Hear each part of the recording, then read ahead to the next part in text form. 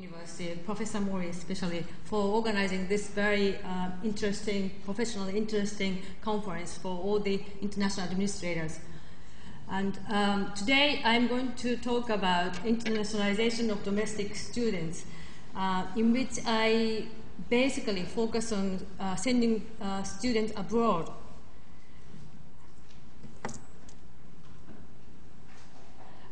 Before going into the actual discussion about what I would like to share with you, I must touch upon some of the history of Keio University.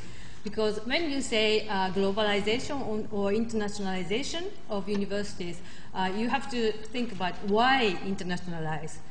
And in case of Keio University, the university was founded in 1858 by Yukichi Fukuzawa, who was the visionary of modern Japan after a long shogun government in which Japan was totally closed from the outside world. So from the beginning, our founder Yukichi Fukuzawa tried to instill the spirit of jitsugaku, which is practical learning, and that idea was basically, in principle, gained through his 3 overseas trips, which were very, very unusual at the time. But he somehow gained 3 opportunities to go to Europe, including Russia. And I think historical facts show he had even ventured out to Egypt. And also he had an opportunity to go to the United States on governmental missions. So from the beginning, our founder emphasized the importance of freedom, quality, and lifelong learning. So internationalization of Keio University is from the beginning the core mission of our university. And through over 150 years of history, we established as a leader in society, and also based on Fukuzawa's philosophy, we continue to be a provider of leadership for the future. So although we have a very strong research-oriented activities, for us, educating future leaders are very important. So Keio University is located basically in metropolitan Tokyo area. And the Mita campus is very close to Tokyo Tower, so it's central heart of Tokyo. But other campuses, although they are in greater part of Tokyo, but located in Yokohama area and the Shonan Fujita campus. And the Shinano-machi campus is our teaching hospital medical school, and it's located in Shinjuku. And the Shiba-Kyoritsu campus is newly merged formerly independent school of pharmacy.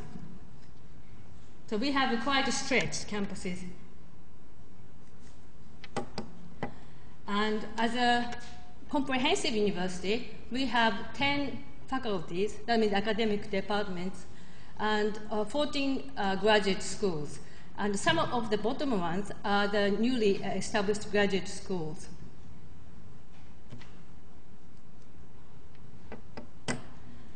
So as I emphasize, educating future leaders is a very important mission of Keio University.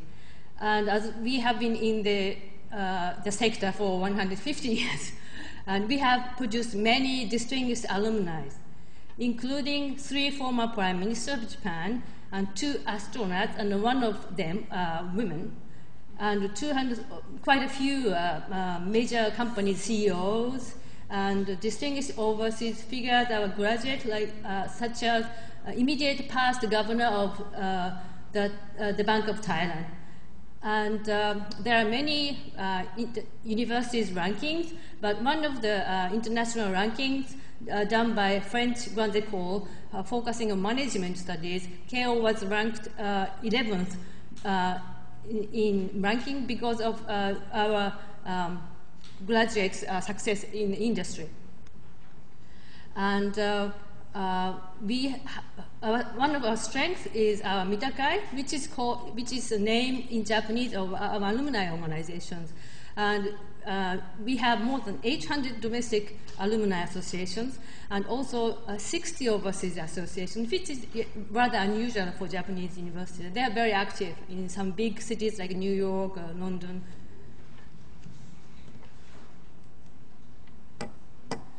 So this is a very, very brief overview of Keio University International Dimension.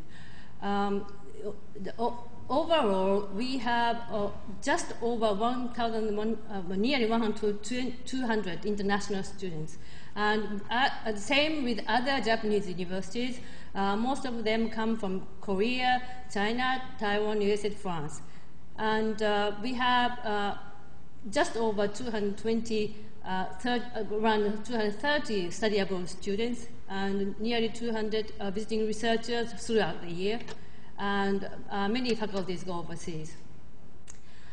And we have, yes, and I have to also give you the number, the total number of Keio University students is about 30,000.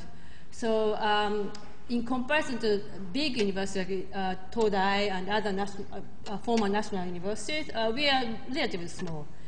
And international partnerships, we are, as you can see, strong with Europe, and we have traditionally many partnerships with North America, and recently number of Asian partners are increasing. And Keio has a selective membership for international corporations such as Apple, Associated Pacific Rim Universities. TIME is a leading, in principle, European engineering school consortium, and recently joined SEM, which is the leading European management school consortium. Okay, so far I have talked the overview of Keio University's internationalization, and I think from previous slides, I think Keio looks like being very internationalized. But recently, as I work for both global initiatives and student affairs international programs, we are now facing new challenges, and that is inward-looking domestic students.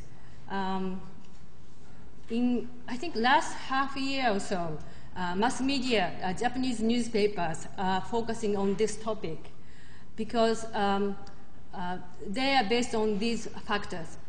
Current undergraduate students, especially, all born at the end of Japan's so-called bubble economy. So they never seen really affluent Japanese society. So they have grown up by looking at their parents working hard but not getting the daily life is becoming less affluent every year. And they are the first, I would like to call it the Pokemon generation. They are the ones who have had mobile device for their own from quite early age. And for them, internet is just there at home. So they are quite happy at home in Japan with the internet. So they don't think it's necessary to go out and have a adventurous life. So you ask your students, why don't you go abroad? And they said, oh, I can see everything on Facebook, and that kind of reaction is quite normative. And there are few, not so many, some wealthy students. They have lived a life in which overseas experiences are abundant. For example, every winter holiday, the whole family goes to Hawaii or South Island, that kind of things. And although the Hawaii and Guam, that tourist spot is made for Japanese tourists, but for the student, they feel they have enough international experience, so they don't think it's necessary to go abroad, that kind of things. And another big factor is in Japanese employment system. They have to start job hunting maybe in the beginning of third year. So that is because many Japanese companies employ new graduates immediately after undergraduate graduation as the same cohort. So if you are not graduating with the same group of people, you will miss a lot in getting a very good job.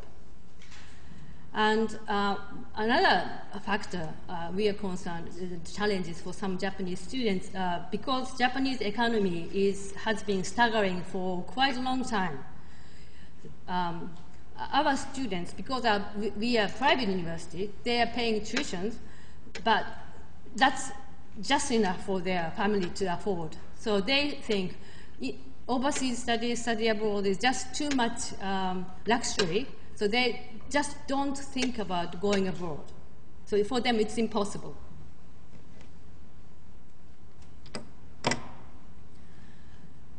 So if I kind of look at the internationalization of domestic Japanese students from different angles, I think there are two factors influencing. One is external pressure. Although the Japanese corporations in general would like to hire new graduates as the same cohort at the same time, many global companies are increasingly seeking globally competitive students. That means our students have to work with anyone from China or Korea or United States or Europe with very good language skills. And that is quite a challenge for some students. And also the recent, I think media is paying attention to the fact that Japanese students not going abroad is that United States have been the typical destination for Japanese students to study abroad. And that number has significantly dropped. And that was shown in some of the IIE and that kind of statistics. And that made, I think, United States worried quite a lot. And because Japan and the United States have a very close political and that kind of relationship, that have been heavily discussed in media. And that kind of led to the argument that Japanese students are not going to study abroad anymore. An internal concern is we have about 200 exchange programs. And because Europe is very active with Erasmus programs and Erasmus Mundus now coming out of Europe, they want to send many, many exchange students. And with exchange students, we have to counter the number of students to send abroad. But that is becoming quite difficult. So we are beginning to worry that, yes, we may not be able to keep on with international exchange programs. And also, we have many international students on campus, but they traditionally took Japanese language program. So that means they are not integrated with the Japanese students. So that opportunities have been missed. So that's another concern we have. And the final concern, or we have just realized, is we have not been reaching out our Japanese students about international programs and study abroad opportunities. So, so in last couple of years, we have taken a couple of measures for Japanese students. One is annual study abroad fair for entry-level campus. Many students that reaches Keio University have had a vigorous entrance examination preparation before reaching to university. So they have been focusing on university entrance examinations. That doesn't necessarily mean they can speak English or they have had TOEFL examination or IELTS preparation. So we have to let the student know in order to do a study abroad, maybe in the very immediately after entering university, you have to take TOEFL or IELTS and that kind of languages examination to be able to apply for our exchange programs. And also, we have developed a few summer, spring short programs. And also, we discovered some of them, after participating in the short program, they will be comfortable and confident, and they will then apply for the year-long study abroad program. So, so summer programs, short programs are very good trials for some of our less courageous students. And some academic department, especially with graduate program, they have started double degree programs with selected partner universities. That will give more incentive for graduate students because they can get double degrees after completing the program. And we even started fee waiver for privately funded study abroad students. Exchange program, they pay the tuition to Keio University, so they can go to a partner institution free of charge. But privately funded study abroad students, we just ask them to pay the full tuition fee to keep the place. But we have changed that measure. And also, we have changed, I think some other universities said they are now building centralized office. In our case, we decentralized office because in order to totally, as a university, to get internationalized, we must have international students go to different offices. So we have put international students to go to different places rather than coming to the international center office. And we are also introducing a new residential dormitory in which domestic and international students can live together. So what's next? I think as an administrator of international office, I think we must be more proactive to encourage students to go abroad. And as I mentioned a little bit, diversify and increase Hamas programs so that they can have more trials. And we have quite a few English taught programs, over 100, but they're just there. So I think we have to have more curriculum orchestrated so that it would be more attractive to our Japanese students. And also we have to review scholarships to give more incentive to students, to students with academic excellence, but who do not apply for study abroad. And also, it's a long-term project, but we have to maybe seek collaboration with industry to change the Japanese strict new graduate employment system. I think time is up. I just wanted to show the list of double degree courses, and I just wanted to do a little bit about we are doing Global 30, and thank you very much.